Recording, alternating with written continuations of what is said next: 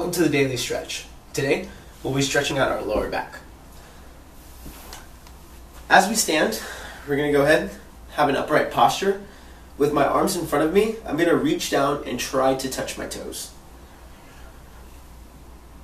After I touch my toes, what I want to do is I want to go ahead and roll myself back up, bringing my arms overhead, really reaching into the sky.